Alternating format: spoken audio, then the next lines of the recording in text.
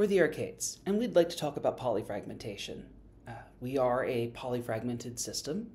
You will see as we go through the presentation that that doesn't exactly mean that we have a high alter count anymore, but we do still experience polyfragmentation. By extension, we're going to talk about fusion, so if that's something that's a little difficult for you to wade into, please feel free to skip this one. So, let's talk caveats. We are a traumagenic system. I discovered the rest of my headmates when I was 36, and at the age of 38, I realized that we had a very large group of alters hiding around inside. We call them the bustle. We experience amnesia between our headmates. If we don't actually talk to each other, then we will not remember what was said between people. And finally, for our needs, we prioritize functionality over internal authenticity. And what that means is I am less concerned, and we as a system are less concerned about how we look internally and the way that we count ourselves internally and the way that we work with each other. Our primary function is to be functional, which means maintaining our job, paying all of our bills, continuing to be a functioning member of society, that kind of stuff. With those caveats out of the way, let's talk about what polyfragmentation actually is.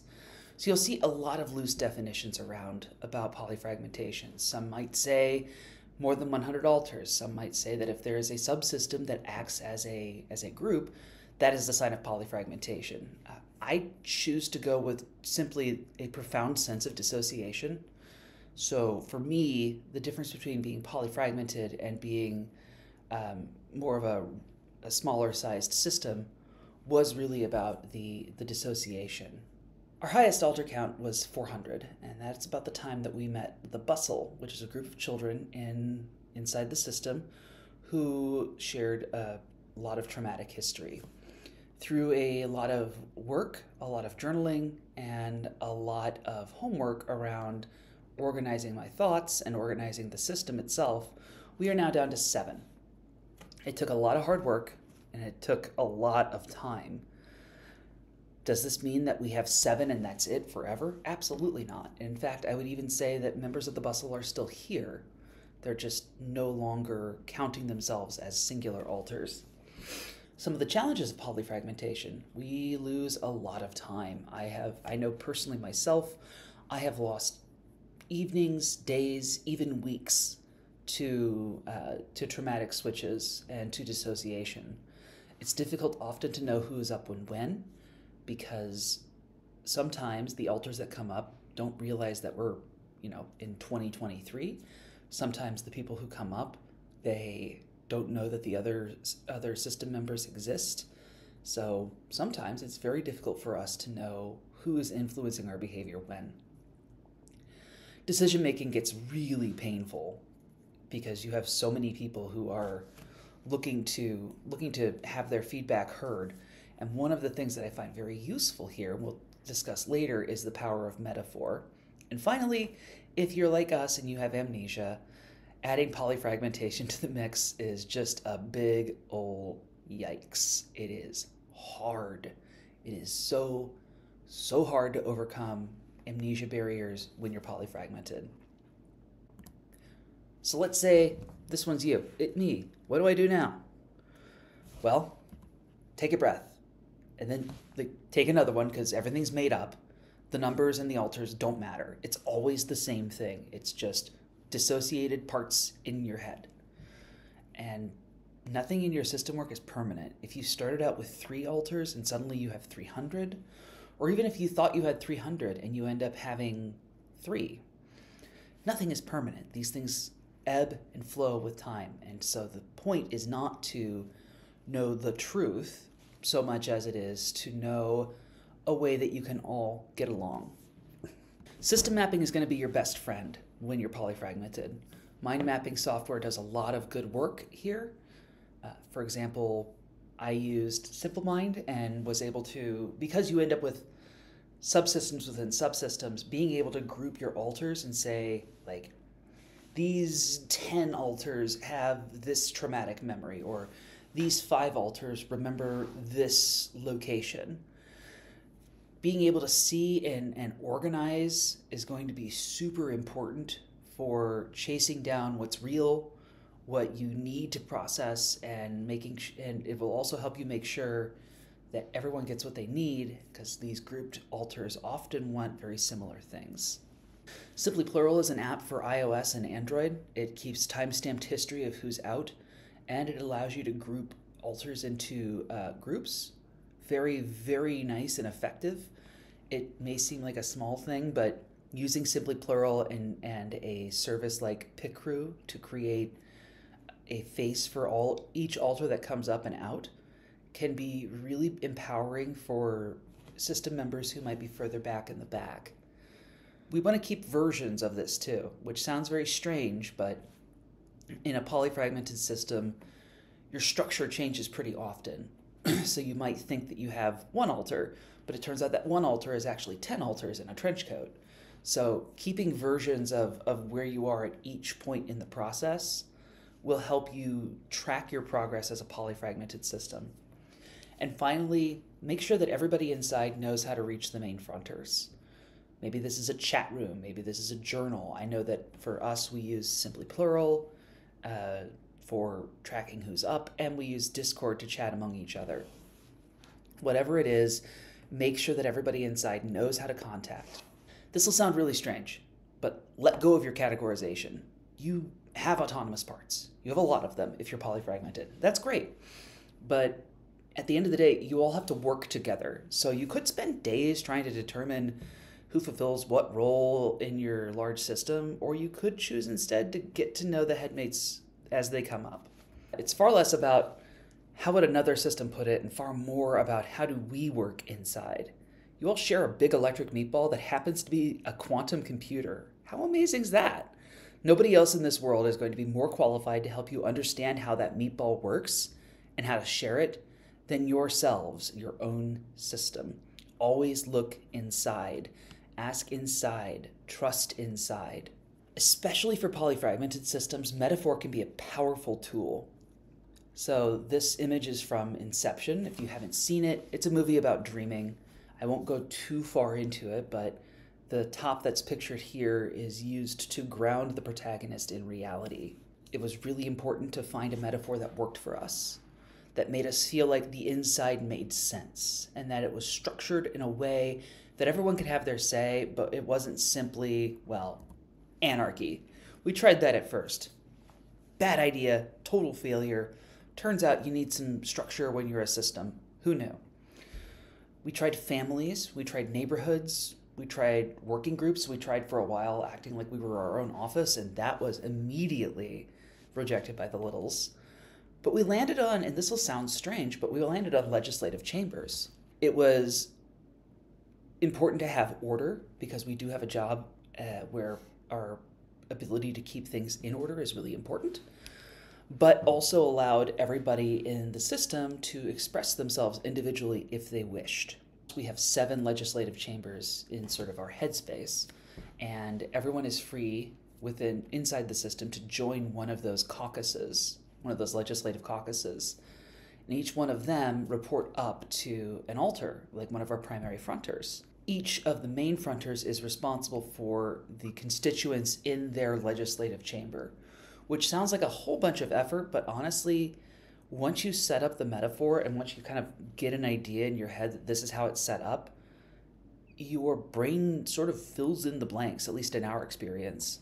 So what's really interesting here is that our headmates latched onto the concept. They had the choice, giving them the choice to be involved in our daily life or to just be an insider was a huge change. So some folks inside just use passive influence. Some folks inside want to come out for exactly 10 minutes just to do one thing. Like, there's only so much life that you can dissociate away, and as your polyfragmentation sort of resolves itself, you come to find out that a lot of the pieces and parts inside have such small bits to play that many of them just want to tell their story and go away.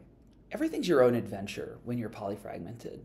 Leave the past behind. Kill it if you have to. I know I'm going to quote Kylo Ren here, but I know it's really tempting to pathologize and categorize, like this one is a trauma holder, this one is a little, this one's a system protector, this one's a social protector. In polyfragmented systems, oftentimes the parts that come up at first don't have enough personality, don't have enough going for them to be a coherent being.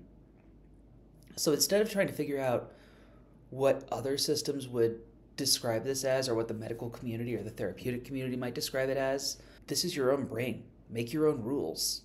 We allow ourselves to trust the people who come to the front. They come up, we ask if they want to stay, if they want to be part of the fronting group, or if they just want to share a story. Most times they say they want to share a story, they share it, they go away, and they feel happier, and we feel a bit lighter. Now, is that something that's going to help everybody? No. Is it something that's going to help you? Possibly. But again, I don't care if it does it for everybody. We're all in these giant electric meatballs. Remember that quantum computer? The way that yours works is going to be different than every other meatball in existence. As you're working through this with your system, pay attention to and take guidance from the documentation and resources that are available, but don't treat it as a gospel. Leave it behind if it's not serving you. So this question of independence or emancipation came up pretty often in our system discovery. I understand that we want to be kind and polite to all of our parts, and we want to give everybody time, and we want to be loving and helpful for our parts. But sometimes that's not what's called for. Sometimes the be-all, end-all of system work isn't everyone gets to have time in front. Sometimes it could be a case of time sharing. Who wants to spend time with whom? If I'm playing a video game, can I invite everybody else in the system to watch? Grouping alters into like-minded groups. So say, for example, we have littles who like to play with Lego blocks versus adults who really enjoy Civilization 6. Let's just pull one out of the hat. Like those grouped alters can grow closer and talk to each other and share time in that time. And what that often does is it leads to fusion. When we started our discovery of the bustle, we had a very difficult time because obviously, how am I going to share a body with 400 people? But that rule had been given to me by the community, which makes a lot of sense if you're a smaller system. But as a polyfragmented system, it caused a lot of issues. We started losing time, we started feeling stress, we started having breakdowns. It really took one of our littles coming to us and saying, we just want to tell our story and then go away, and we don't need time out front. That we started to relax and sort of let the polyfragmentation work itself out. You want to be curious and compassionate about your parts. So for those of you who don't know, this is the butter robot from Rick and Morty. Without going into a lot of detail, Rick is a jerk and a scientist. He decides to create, instead of asking for someone to pass the butter, he creates a robot whose sole purpose is to bring him butter. And that robot is also self-aware. So it's like, why am I still here? This will sound strange, but polyfragmented systems often have butter robots. They exist, they have a very limited purpose. They're not really fully formed individuals. Like I know for us, we've had alters so small that they remember like one physical motion, or fragmented alters that took a long time to come together because all of the parts had been separated into smaller alters that now that we've had a chance to share and learn, we realize are actually different ages of alters that we already know. Again, if a alter comes up and they're a butter robot, they have a limited and small purpose in your polyfragmented system, listen to them, love them, ask them what they want. I was so busy trying to fit my alters into my life that I didn't ask what they wanted. And honestly, what turned out to be the case is that if you've spent your entire life as an alter doing nothing but holding on to a horrible traumatic memory, there's a world in which you just don't want to exist anymore, or you want to share and become part of something bigger and better. Of course, if you're polyfragmented and traumagenic, like we are, there will be bad things. You will find things that will make your skin crawl. You will discover experiences that you can't shake. And over everything else, please remember, the experience you had was bad. But the alter who had it, they're a victim too. They're not bad because of the experience they had. They're sharing with you a horrific experience, and they want comfort, they want calm, and they want to know that they're being heard. Provide those things for them. Finally, going back to fusion. Once we started actually listening to the alters and enforcing a metaphor inside that let everyone have a voice, and we started letting alters go, we started experiencing a lot of fusions. Oftentimes, 10 or 12 alters at once would fuse into a single alter. We like to think of it as if each alter was a lens. The way that we began was with all 7 lenses thrown on the ground and shattered into hundreds of pieces. And as we met each alter, we were able to piece the lenses back together to find the actual alters of the system. Now, is that a metaphor that'll work for everybody? Probably not. However, I think it's a pretty good start. Some systems think that fusion is a scary experience. It is the death of an alter, but I'm here to tell you it's not. It is a feeling of, I don't have to carry this dissociated weight anymore. And I'm close enough to the people around me in my system that I don't have to be separate anymore. So again, as these alters come up and they share their experiences, you're going to feel like you need to keep a hold of all of the people in your system. And that's not true. It is good to respect and give people the option inside of being a part of the system. But if they don't want to be there and they want to fuse and be part of somebody else and everyone's cool with it on the inside, let it happen. It's so much easier when you let these things happen and follow sort of where your brain wants to go when it's healing. The parts of the past alters are still there. Like, we had a 13-year-old coder named Melody who was very cute and very fun, but she was 13, so she had a lot of issues, and she ended up fusing with an adult. And now we have Misty, who is our coder, really, really good video game player, and now can even work. Like, she's in the work rotation. So every time that these fusions happen, at least in our experience, we gained functionality and we gained a deeper appreciation and understanding for our system as a whole. So let's talk findings. We came up with 3 questions through the course of our polyfragmentation journey, and each one is an improvement over the last one. So we started with the hard question, who is inside? It's a good question, but it's also very confusing. Maybe they can't hear you. Maybe they're not ready to speak yet. Maybe they take umbrage, maybe they take offense that you're trying to reach them after they promised that they'd keep something hidden from you. Who wants time is a slightly better question. Hey, I'm bored tonight. I don't really have anything that's going on. Does anybody have anything they want to do? And that has made us feel so much more productive and so much more in tune as a system, just asking the question, who wants to be here? And then finally, where we landed that really started getting the polyfragmentation to go down and the dissociation to go down was, who wants time and who's okay sharing time? We have alters that don't want to front. And I'm sure that many people with polyfragmented systems have that same thing going on. But explicitly asking the question, hey, I'm going to play a game. Hey, I'm going to go play piano. I'm going to take a walk. I'm going to go out to dinner. Does anybody want to come with me? Asking that out in the open in a way that invites people to share but not take time is such a great question. You end up having much closer conversations with everybody who shows up.